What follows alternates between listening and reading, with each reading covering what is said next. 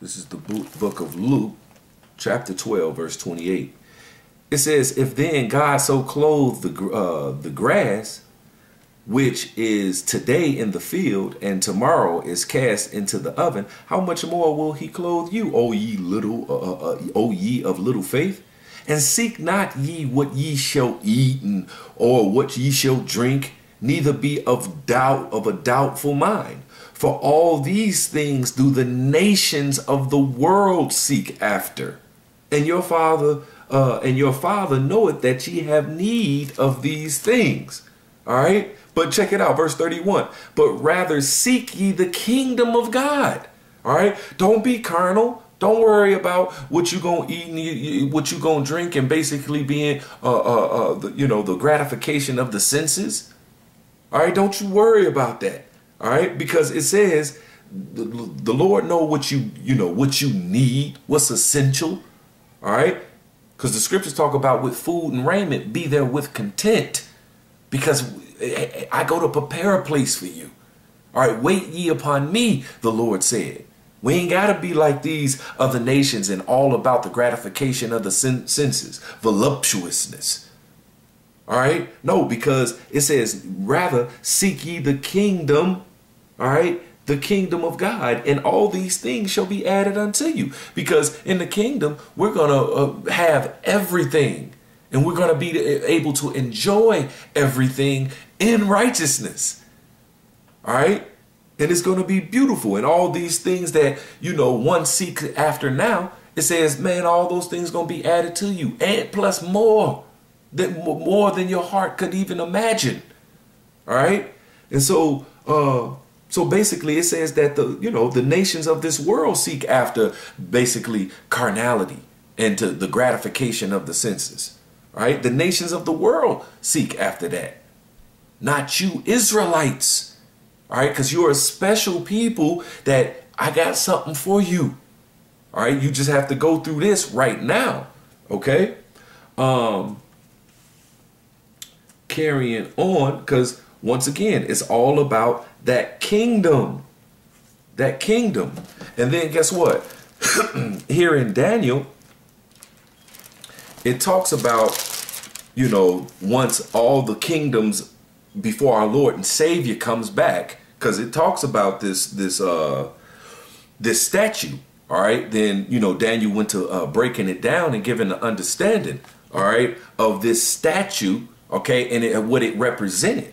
OK, and so it was these nations that were going to be in rulership of the earth. All right. This is the kingdom of men down here on the earth. And the Lord giveth it to whomsoever he will, according to his plan, according to his will. All right. But check it out. At the end of it all. All right. At the bottom of this statue, at the end, right before the Lord comes back. All right. So it says this, Daniel chapter 2, verse 44. And in the days of these kings shall the God of heaven set up a kingdom. And that's being set up through his men returning to our ways, the ways of life, and rehearsing that. OK, so this is happening right now. It says, and in the days of these kings shall the God of heaven set up a kingdom, which shall never be destroyed, and the kingdom shall not be left to other people, but it shall break in pieces and consume all these kingdoms, and it shall stand forever. All right, this is the kingdom of heaven that's going to be filled with all good things, ruled by the Israelites exclusively. No other nation will be in a position of rulership and having the law, statutes, and commandments written in their minds and their hearts. No other nation will have that. All right, Brother David Lynn, no other nation will have that. It says it shall not be left to other people. All right, like this first heaven and this first earth, all right, that's slated for ultimate downfall. All right. All right, this is the kingdom that's going to be inherited by the Israelites. All right, you go into that word. Matter of fact, let me keep going. Yep, because This is so we talked about this kingdom right here that we just continuously read about. And then it says, hey, the other nations, let them have this. You know, they worried about, you know, carnality and the gratifications of the senses. All right, you Israelites, all right, you children of God, which makes you gods, you seek the kingdom of heaven, where you're going to be in rulership and it's going to be filled with all good things. That's what you seek after. So right now, what are we doing? Rehearsing the righteous acts, doing the best that we can right now. All right. But this is Second Esdras 7, verse 9. It says, if this city, talking about the kingdom, now were given unto a man for an inheritance, all right, inheritance, if he never shall pass the danger set before it, how shall he receive this inheritance? And I said, it is so, Lord. Then said he unto me, even so is Israel's portion. It's the Israelites' portion to go through the straight gate right now in this present evil world. And we don't have an inheritance with this present evil world. All right. We have to go through and overcome and go through all the necessary experiences that's going to purify and perfect us. David, all right, this is what this is about right now. This present evil world that's given over into these heathens, all right, this is not for us. This is for us to just go through these experiences, which he said, this is the, hey, enter ye in at the straight gate, the position of difficulty, all right, because this is what you have to go through while being in wicked flesh. You gods are in wicked flesh, just like a regular mortal man. And you have to experience this and not succumb to it, but overcome it. But this is the training ground right here and now. And this is the good fight of faith right now. That you're fighting against your flesh. You're fighting against all left-hand side evil wickedness. All right. Starting off with your flesh. All right. That's why it says resist the devil and he shall flee. We went into that lesson that one of the brothers from Holland did, and I did a response called Be Resistant. All right, so the Israelites must be resistant to this flesh and all of what this present evil world has to offer, and being voluptuousness and the gratification of the senses. All right, and gratifying that, which is the weak nature. It says renounce corruption for us. Put off the weak nature for us Israelites. All right, endure to the end until our Lord comes back and gives us our inheritance, which is this city. All right, this kingdom, which we just read in Daniel. All right, that is going to be a everlasting kingdom that shall stand forever, because the laws, statutes, and commandments, the ways of life, is going to be written in our minds and our hearts. That is our inheritance. Part of our heritage. Matter of fact, let's get inheritance, because it says if this city, talking about the kingdom of heaven, all right, that's an eternal kingdom, an everlasting rulership, all right, in righteousness, if this were given to a man for an inheritance, if he never shall pass the danger set before it, how shall he receive this inheritance? And I said, it is so, Lord. Then he said unto me, even so is Israel's portion. It's Israel's portion that we have an inheritance laid up for us, but we have to go through this present evil world and overcome it. Go through the spiritual fire first. All right. This is what we have to go through. All right. This is a part of our inheritance. All right. The inheritance. This is the definition of inheritance. It says something that is inherited. The genetic characters transmitted from parent to offspring. All right. Who is our parent? The Most High God, the Creator. And he said that Israel is his son, even his firstborn, that we are the children of God.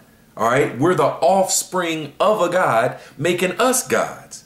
Right. But now we're in this present evil world, which is our training ground to perfect us. All right. It says the act or fact of inheriting by succession. All right. If by succession or genetically. It says portion, birthright. All right, see, it's just said our portion. Even so is Israel's portion. This is our inheritance, that we're going to have a kingdom that's an everlasting kingdom filled with all good things. That's ours. That's our birthright. That's that was passed down to us. And it went from Abraham, Isaac to Jacob, all right, who are the Israelites. All right, it says portion, birthright, heritage. All right, this is our heritage. Matter of fact, this Sirach or Ecclesiasticus 17 and 11, it says,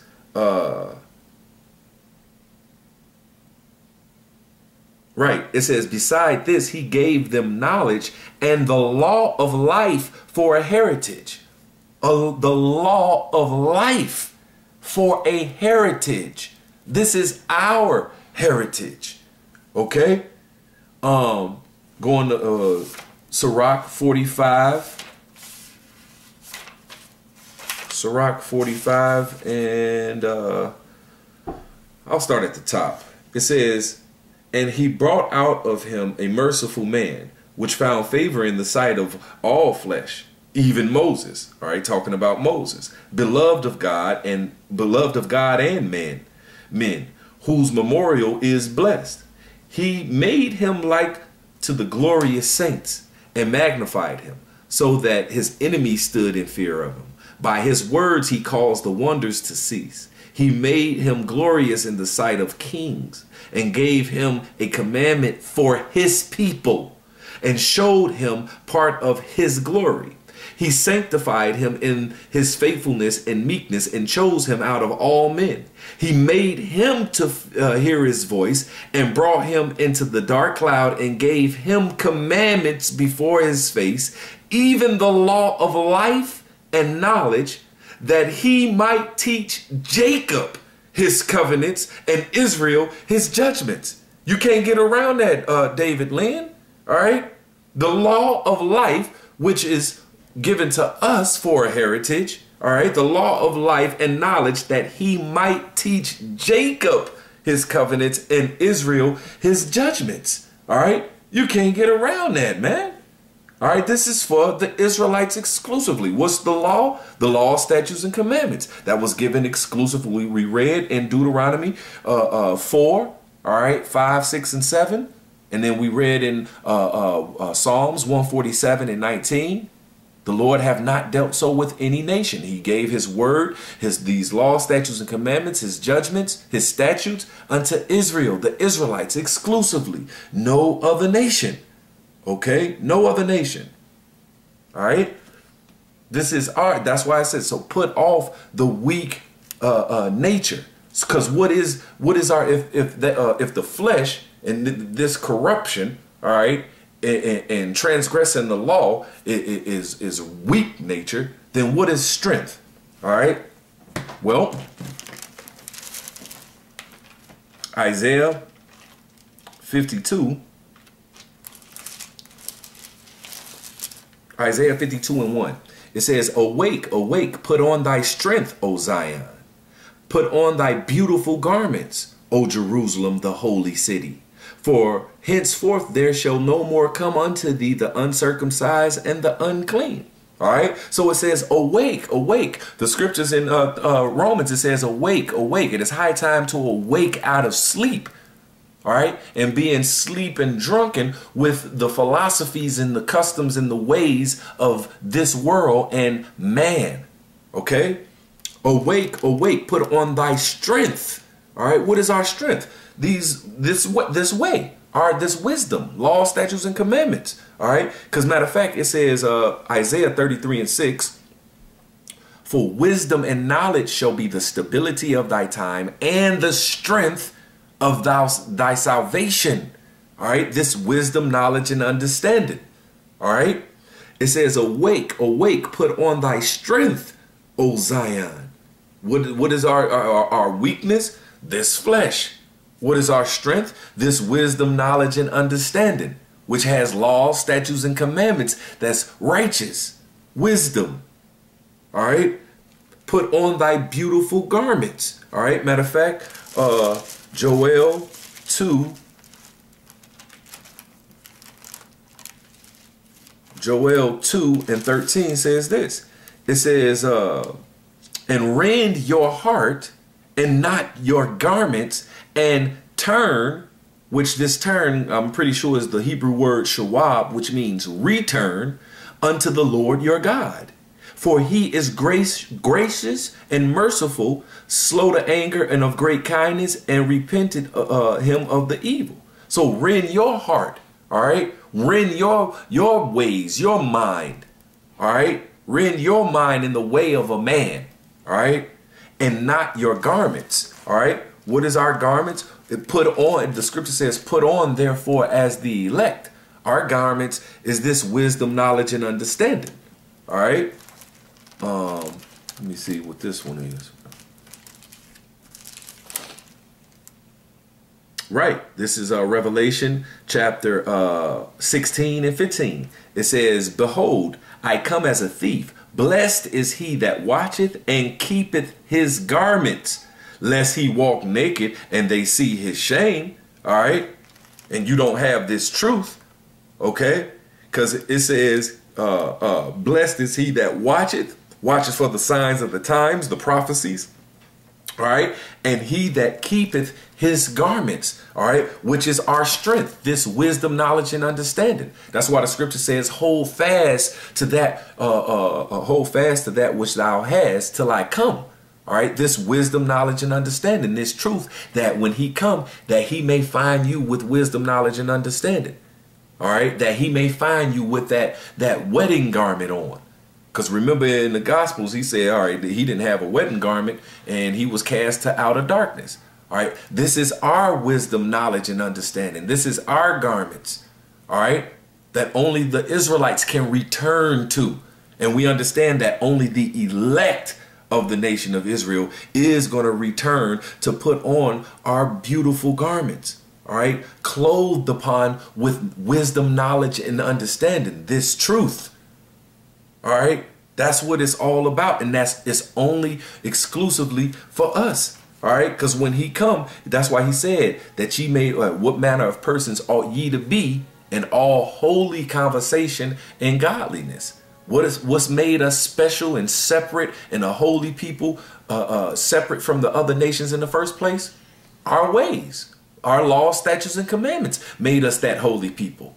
So now we got to rehearse that to be found holy and what's godliness, obedience to the Most High God and his order and what he say is righteous. All right. That was given exclusively to the Israelites. And that's why my last scripture, I believe, this Baruch chapter 4:1. It says, this is the book of the commandments of God and the law that endureth forever. All they that keep it shall come to life.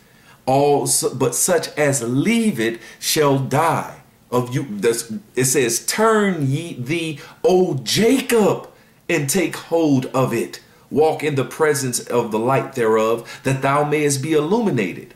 Give not thine honor unto another, nor the things that are profitable unto thee unto a strange nation. What's profitable unto us? All right. Well, to rule with law, statutes, and commandments. To keep what's profitable unto us, to keep these laws, statutes, and commandments, that ye may live. All right. And to do it perfectly, it makes you a God. All right. And it says, give not thine honor unto another, nor the things that are profitable unto thee unto a strange nation. David, Lynn, you trying to give what's profitable unto us Israelites. All right. And ultimately all the world. All right. Unto another nation. And like the Apostle Gabar went into, when they in rulership, they ain't trying to give you part of that rulership. When these other nations been in rulership, they wasn't worried about you and you being in rulership with them. No, you were subjects unto them. All right. That's a royal kingly mindset in people. To be a king, you must have subjects to rule over. All right. And matter of fact, this Baruch chapter 2, verse 30. It says, for I knew that they would not hear me because it is a stiff-necked people. Talking about the Israelites, our people. It says, but in the land of their captivities, they shall remember themselves. And that's starting off with the elect of the nation of Israel. And they shall know that I am the Lord their God, for I will give them a heart and ears to hear. He's going to rest his Holy Spirit upon his men, and then those that are going to take heed to the prophets. Verse 32, and they shall praise me in the land of their captivity and think upon my name and return from their stiff neck and from their wicked deeds, for they shall remember the ways of their fathers. All right, Abraham, Isaac, and Jacob, and those that stem from them, which sinned before the Lord. And I will bring them again into the land. I will bring them again into the land which I promised with an oath unto their fathers, Abraham, Isaac, and Jacob. And they shall be lords of it. Lords. What's a lord? A ruler. All right. We're going to rule because that is our inheritance. Ours exclusively. No other nation. We're going to be lords of it because we're going to rule for eternity. All right. Like it says in that Daniel 2 that I read. All right. Because we're going to have the laws, statutes, and commandments written in our minds and our hearts. All right. And that's profitable for us. All right. It says, and I will increase them and they shall not be diminished. And I will make an everlasting covenant with them to be their God, and they shall be my people. And I will no more drive my people of Israel out of the land that I have given them. It's simple. All right. It's simple. And it's totally the best thing that could ever happen. All right. For all of existence, that the Israelites, the children of God, all right, who are gods themselves, when they're perfected and in their right mind, they're going to rule righteously forever because we're going to be programmed. That's only for us. All right. That's only for us. That's why it says right here in Hebrews 8 and 10, for this is the covenant that I will make with the house of Israel after those days, after these days we're in right now, saith the Lord, I will put my laws into their minds and their hearts, and I will write them into I will put my laws into their minds and write them into their hearts, and I will be unto them a God, and they shall be unto me a people. Same thing we just read in that Baruch, and you know we're gonna rule. Okay, and that's why it says that it shall no more be said in this Jeremiah. This Jeremiah 16 and 15. It says, no, 14. Therefore, behold, the days come, saith the Lord, that it shall no more be said, the Lord liveth that brought the children of Israel out of the land of Egypt, but the Lord liveth that brought the children of Israel from the land of the north and all of the lands whether they were, where the Lord had driven them. And I will bring them again unto their land and that I gave unto their fathers. All right, that is about to happen when the Lord comes, redeems his people and saves the elect first and foremost. All right, it's no more going to be said that the Lord liveth that brought the children of Israel from the land of Egypt. All right, ancient Egypt. All right, it says this is the Lord liveth that brought the children from the land of the north. Where are we? North America, and from all the lands whither he had scattered us. All right, all over the world. All right, my last one. That's why this scripture says this, 2nd Esdras chapter 15 and 10. Behold, my people is led as a flock to the slaughter. I will not suffer them now to dwell in the land of Egypt, because this place called America is modern day spiritual Egypt, spiritual Babylon, right? And it calls this place that throughout the scriptures. All right. And here it is again. I will not suffer them now to dwell in the land of Egypt, talking about America. But I will bring them out with a mighty hand and a stretched out arm and smite Egypt with plagues as before. So as he did to ancient Egypt, he's going to do it again in this modern day spiritual Egypt called America. As before, and I will destroy all the land thereof. And that's what's going to happen to America. All right. And this is what it's all about. So we can get set up to rule for eternity. Only the Israelites. All right, so I'm going to end it there. Lord willing, that was edifying. With that, I'm going to give all praises, all honor, all glory to Yahweh, Bahashem, Yahweh Shai, Bahashem, Ruchakodash. Double honors to the apostles of Great Millstone. Salutations to all you I can push in this word in truth and sincerity. With that, Shalom, Abba.